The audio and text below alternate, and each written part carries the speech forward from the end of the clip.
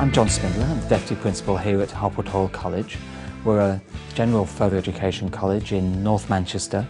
We have 10,000 students based on two main campuses in Middleton and Rochdale, and also learning in a number of community venues throughout Rochdale and North Manchester.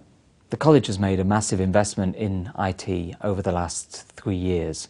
In fact, the college has totally renewed its IT infrastructure by spending over £1 million on new student PCs, the new servers, new switches, and our investment in VDI, and that's been absolutely crucial to us, and the partnership with Ricoh has been very important in terms of making that a success.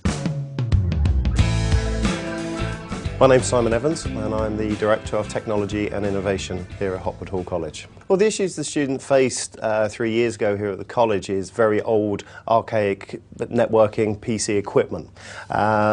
We were trying to still keep up with technology and the Microsoft technologies, but it was so slow. It was taking students, nearly 30 minutes to be able to log on and actually start working on the PCs.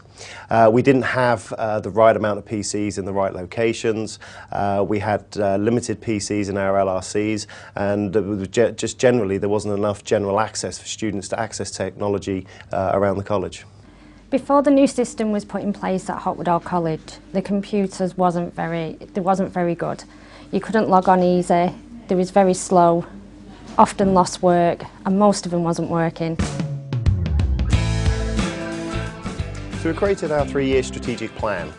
We've gone out and we purchased all the hardware through Dell, and now we needed to find a VMware partner who had the capabilities and the experience of installing and configuring at this level. Ricoh IT Services were presented to me and we met with them, and with that they presented a whole host of technical knowledge, know-how and experiences and educational pricing, which was very advantageous to me. We placed the order with them, and a project manager was assigned to us, and we sat down and we created the scope of works. In parts I thought it was very ambitious, but they delivered.